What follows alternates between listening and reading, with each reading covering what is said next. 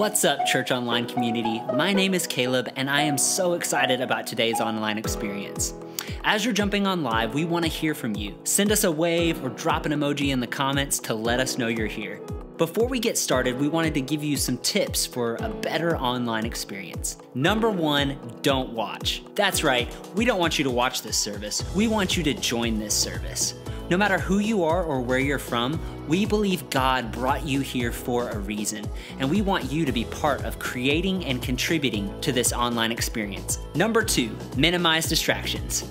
It's really easy to get distracted, whether it's someone walking outside, a notification on your phone, or one of your kids jumping on you. Do your best to minimize distractions because we believe that when we remove distractions, it allows our minds to focus on God and hear what His Spirit wants to say to our hearts. Number three, ask questions and take your next step. If you have questions at any point, feel free to raise your hand or drop it in the comments. We believe in next steps, and we know that one small step toward God can change our lives forever. Maybe you want to join a group, get involved serving, or make a decision to follow Jesus. No matter what your next step is, one of our chat hosts would love to connect with you and help you take that step. As we begin the service, focus your mind and heart on drawing near to God. Remember, it's never just another Sunday, never just another church service. We have the opportunity right now to allow the Spirit of God to speak to our hearts and change us from the inside out. Are you ready? Let's go.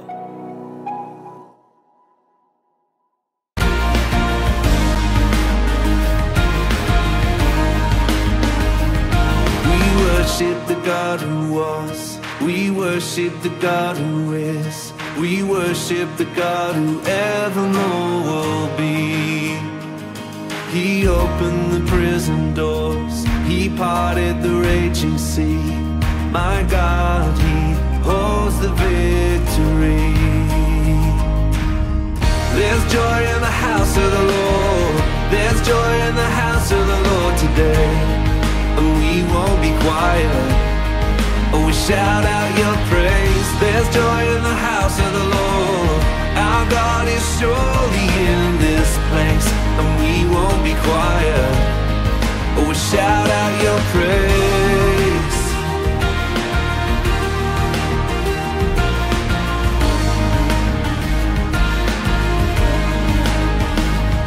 We sing to the God who heals. We sing to the God who saves. We sing to the God who always makes a way. 'Cause He hung up on that cross and He rose up from that grave. My God, still rolling stones away. There's joy in the house of the Lord. There's joy in the house of the Lord today. And we won't be quiet. Oh, we shout out your praise. There's joy in the house of the Lord.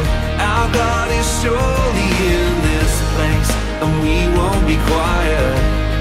Oh, we shout out your praise. We were the beggars, now we're royalty. We were the prisoners, now we're running free. We are forgiven, accepted, redeemed by His grace. Let the house of the Lord sing praise. We were the beggars, now we're royalty. We were the prisoners, now we're running free. We are forgiven, accepted, redeemed by His grace. Let the house of the Lord sing praise. There's joy in the house of the Lord. There's joy in the house of the Lord today. And we won't be quiet. Oh, we shout out your praise. There's joy in the house of the Lord. Our God is surely in this place, and we won't be quiet. Oh, we shout out your praise. There's joy in the house of the Lord. There's joy in the house of the Lord today, and we won't be quiet. Oh, we shout out your praise. There's joy in the house of the Lord. Our God is surely in this place, and we won't be quiet. Oh, we shout out your praise.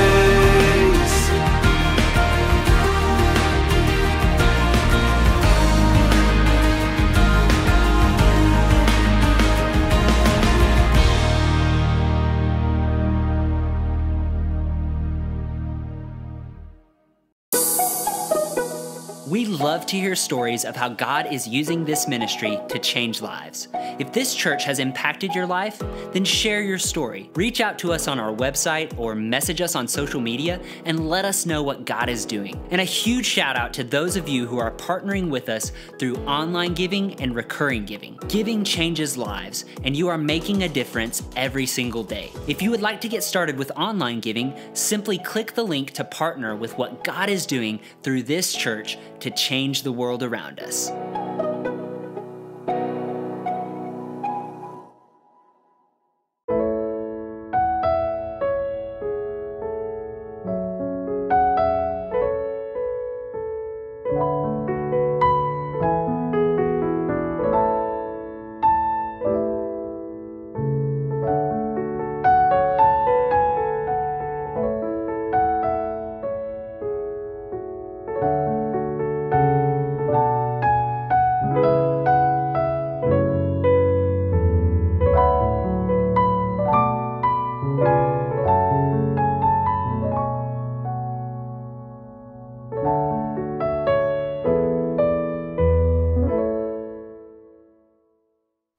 Hey there, everyone. Welcome. Man, Terry and I are so thankful for your prayers and your faithful attendance while we vacationed. We enjoyed our time, but we certainly missed everyone, and we're super glad to be back. And so here we are in November. In November, we bring you a financial series every year. And this message, this is number 3 of the series. The idea of this series is really to bless you and others through you. Most people, when they hear a preacher talk about finances, they think the church is just trying to get money from them. And that's not at all true. It's the furthest thing from the truth. We want to get blessing to you. And we're not trying to take something from you, but we'd rather we have something for you through the Word of God. Now let me just ask you this question. Do you want the blessing and favor from God on your money, on your finances? Of course you do. Me too.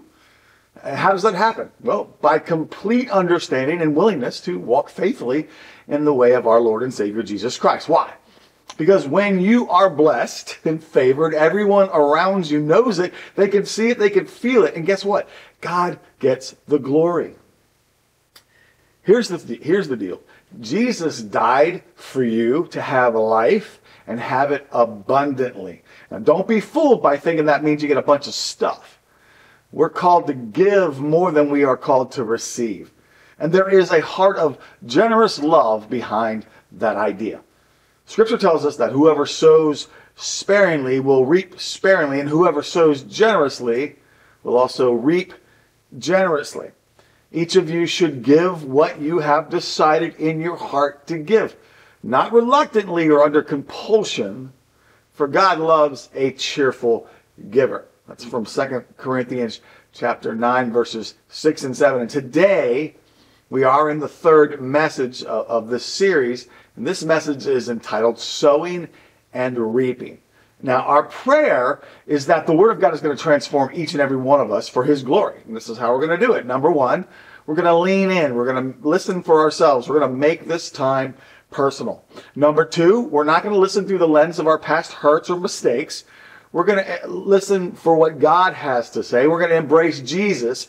And when we do that, we're going to experience hope for tomorrow. Number 3, we're going to listen with a humble heart. Because if we listen in humility, you will discover that God is for you and His Word is good for you. So let's do that. Let's take one step closer to Jesus right now.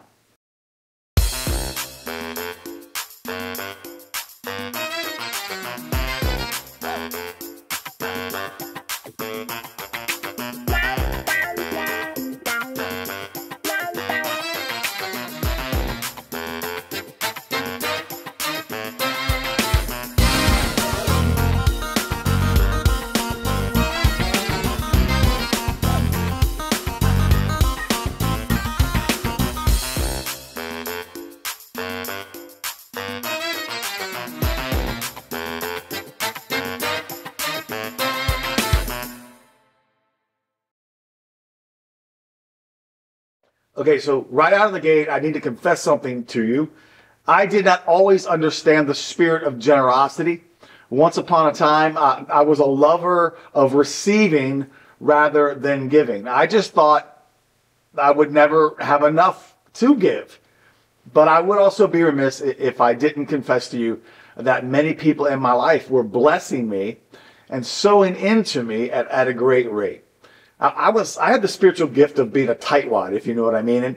And that attitude of holding on to what I had, well, it corrupted my ability to receive the generous gifts, in humility. I mean, I was convinced that I'm special. I deserve this generous, this generosity poured upon me, right? I'm worth it. That's where my mind was. Money was an obstacle for me. That's what I'm saying. I wanted God's favor in all of my life, but when it came to the money thing, I was a Scrooge. Yes, God, I will serve you, but I'm going to need some money. Blessed and highly favored, it just wasn't showing up on my bank account statement. You know what I mean? I don't know. Maybe you can, relate. I don't know who I'm preaching to, but God spoke to me plainly, and quite frankly, you are limited in the area of finances because you just don't trust me. That's what God was telling me. You're limited in your finances because you don't trust me. I'm like, what? I totally trust you, God. But God said to me, he says, then do what I have instructed and I will take care of you. That's pretty powerful, right? You see, God was revealing to me in a very direct way that I valued my ability, my understanding, my skills, my priorities to steward finances better than he could. That's essentially what I was doing. I wasn't saying it, but it's how I was living. It's pretty shameful, right? That's my story. Look, I think I'm a pretty generous person, but it really doesn't matter what I think of myself. All that really matters is what God thinks about me. And he has great plans for me. And part of that is to be generous in word and deed. And the good news is that God worked it out divinely. He worked a new thing in my heart, and it helped me to learn how to be more generous. One of the core values that we live by here is generosity. Terry and I live with that generous spirit, an irrational giving.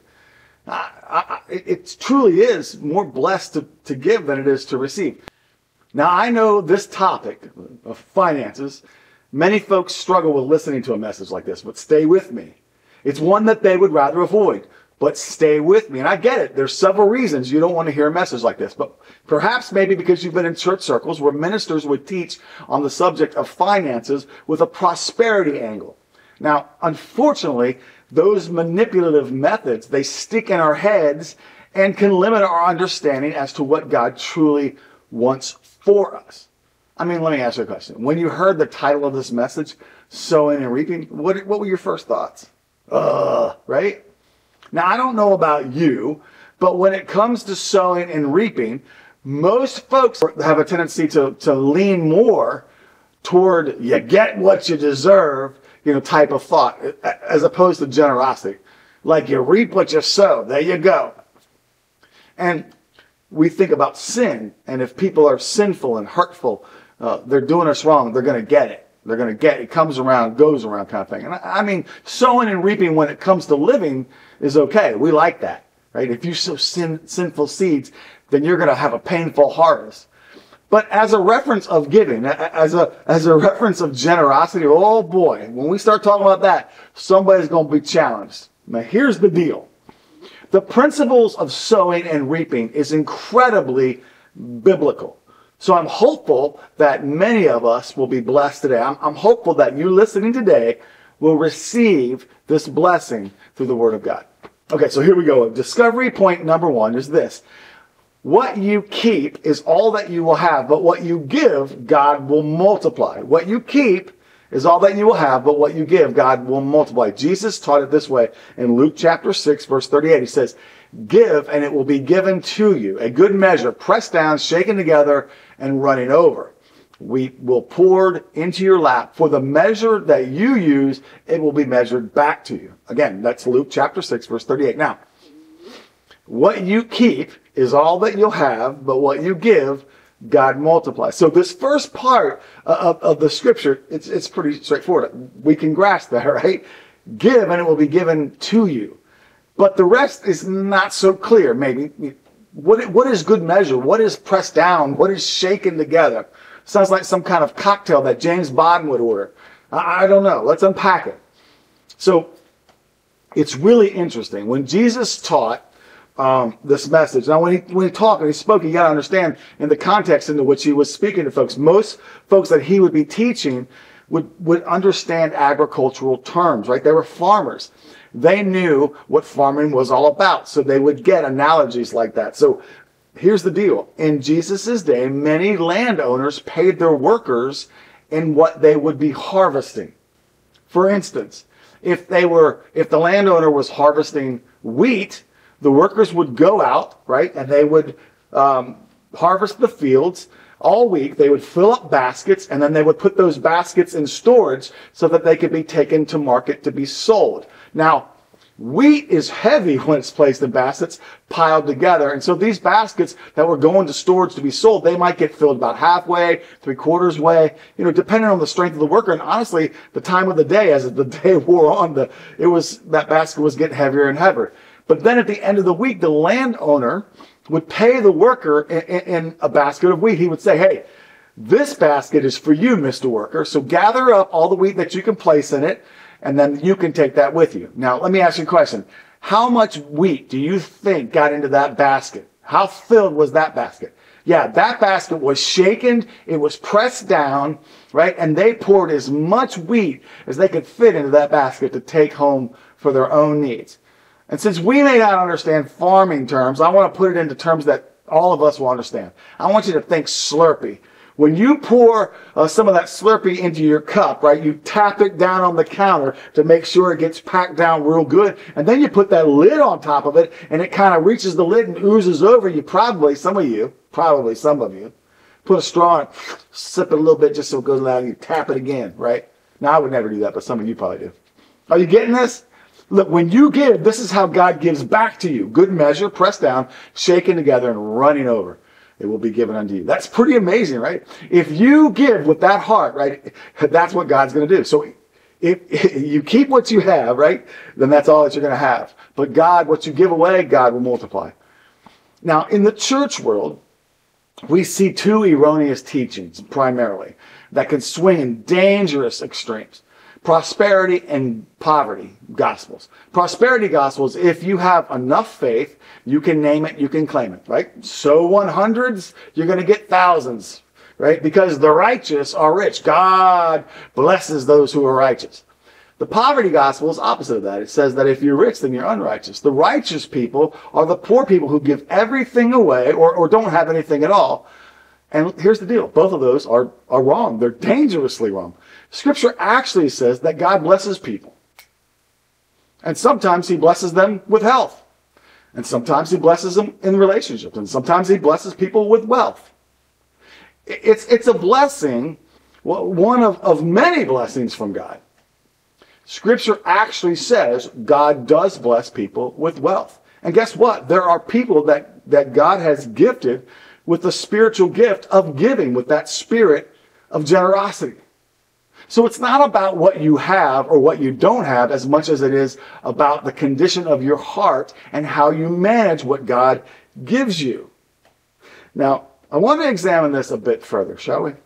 There's some fundamental principles about sowing and reaping, right? Here's two foundational principles about sowing and reaping. Number one is you reap what you sow. Do not be deceived. God cannot be mocked. A man reaps what he sows. It's from Galatians chapter 6, verse 7. And what that means is a man reaps what he sows. In other words, plant an apple seed, you're going to reap apples. Not oranges, not grapes, but apples. Smile at people, chances are they're going to smile back, right? You smile at people, chances are you're going to reap a smile. Forgive someone when they've wronged you, they're more likely to forgive you back when you've wronged them. Treat your wife with kindness, tenderness, love, and respect. She's more likely to do the same for you. You treat her poorly with a hard time, she's going to multiply that. She's going to give you hell. And all the ladies said, a good amen. Why? Because you reap what you sow. You reap what you sow. Now listen, principle number 2, you reap more than what you sow.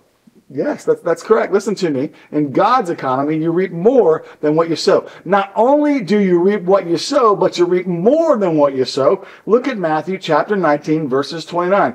And everyone who has left houses or brothers or sisters or fathers or mothers or wives or children or fields for my sake will receive 100 times as much and will inherit eternal life.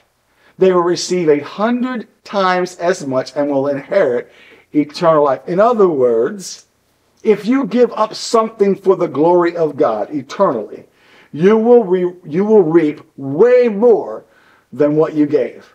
What you keep is all you have, but what you give, God multiplies. Jesus told a parable in Matthew chapter 13 to help us understand the principles of sowing and reaping. This parable is about a sower who went out and sowed some seeds, and the sower cast seed on different kinds of ground. Some of the ground returned a harvest that was 30 times what was planted.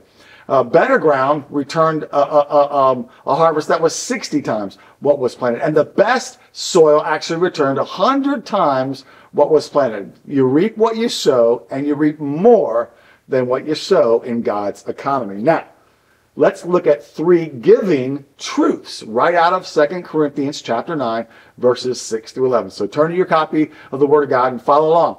There's 3 discovery points I think that we need to learn from. Your heart matters when you give. Your heart matters when you give. And Paul said it this way. Remember this.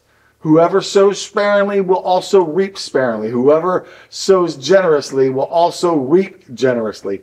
Each of you should give what you have decided in your heart to give, not reluctantly, under compulsion, for God loves a cheerful giver. What kind of giver does God love? That's right, a cheerful giver. God loves a cheerful giver. Remember, last week, Pastor Robert, he said that he considers it fun to give. He enjoys it. And you could really tell that he enjoys the gift of giving. He's got that gift and he gives. Not just out of obedience where he gives the tithe, but God has given him that gift to give outside, above and beyond. That's where the blessing is. Unfortunately, not everyone, experiences the fun yet. There's a story about a young girl and her mom that was trying to teach her the principle of giving. Mom has a $1 bill, she has a $5 bill. And she says to her daughter, here's a $1 bill and here's a $5 bill. One of these is for you and one of them is for God. Now you decide which one it is. Well, on Sunday, the pastor says God loves a cheerful giver, and then the offering plate comes by, and the little girl, she's wrestling. Do I give 1 or do I give 5? A 1 or a 5? What do I do? What do I do? And she decided to put the $1 bill into the offering plate, and she put the $5 bill in her pocket. And afterwards, the mom was asking her, so what was going through your mind when you did that? And the little girl said, well, the pastor said God loves a cheerful giver. And I thought, well, I'd be a lot happier with a $5 bill in my pocket. So I gave God the 1. Tongue in cheek, that's funny, right? But really, being honest, just call it what it is. That's what a lot of us actually believe. That's what we practice.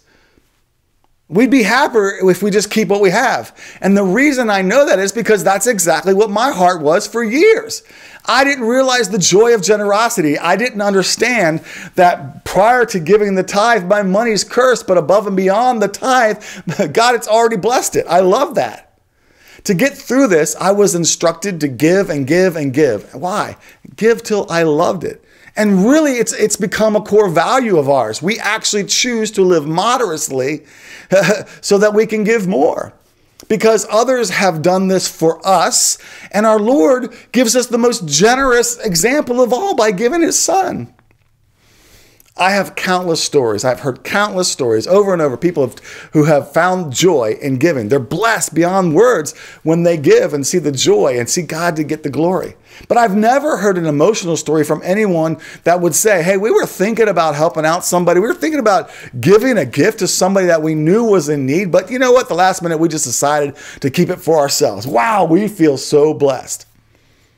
Nobody's ever said that to me. No one's ever said, well, I'm so glad that I don't give to the church this year. And now I know those kids and their moms won't have a Christmas this year. It feels so good. I've never heard anybody say that. listen to me. There's a special joy in giving that never shows up in keeping. There's a joy in giving. There's no joy in keeping. The second thing is this. You can't outgive God. You can't outgive God. And God is able to bless you abundantly so that in all things, at all times, having all that you need, you will abound in every good work. As it is written, they have freely scattered their gifts to the poor. Their righteous endures forever.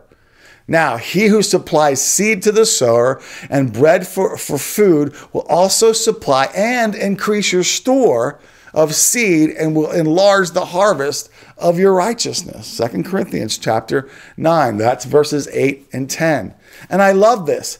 God will increase your store of seed and enlarge the harvest of your righteousness. In other words, when he blesses you, it won't just be with money, but he will enlarge the harvest of your righteousness. God is not going to pour through somebody who is not spreading the seed of the gospel. Can I just say there are two times when you are most like God? When you are giving and when you are forgiving. When you are giving and you are forgiving, you are incredibly like God, and he will enlarge the harvest of your righteousness. Listen to me, folks. You cannot outgive God. And your heart matters when you give. You cannot outgive God, and your heart matters when you give. Now, think about this. Number 3, people will thank God because of what you give. You will be enriched in every way so that you can be generous on every occasion. And through us, your generosity will result in thanksgiving to God. And that's the last verse of 2 Corinthians chapter 9, verse 11. Listen to me. You can be generous on every occasion, and through us, your generosity will result in thanksgiving to God. Imagine people lifting their hands and thanking God because of you. Imagine people worshiping God because God used you to meet a need in their life. Your generosity will result in thanksgiving to God. Let me remind you that many lives are changed because of your giving through Hope Center Suffolk. And by the way, thank you for faithfully praying and giving generously with your resources. It is happening now, folks. God has opened these doors for those women in need. Look, lives, homes, communities will be transformed in the name of Jesus because of the compassion birthed in those of you willing to faithfully persevere. And missions in our country and around the world, because of your giving, which include widows and orphans and indigent and impoverished outreach into neighborhoods, benevolence offerings, and those churches being birthed all around the globe. It's all made possible because of your giving. So thank you. And thank the Lord for all that's being done. God can take a little and do so much. Will you pray with me? Father, we pray that your Spirit would speak to your church today, and God, that we would live a life that reflects your heart of generosity because you loved us so much. You loved us and the world so much that you gave. You gave your one and only Son. And God, I pray that out of that reflection of the most generous, compassionate, unconditional, loving heart in the world, God, that you would reflect your love, that we would reflect your love, and the world would know that we belong to you as they see us love with your unconditional generosity. Now, if I was to ask you of a show of hands, how many of you would like to live with the blessing and favor of God? You'd put your hands up, wouldn't you? But we all need to understand that the blessing and favor of God starts at the foot of the cross.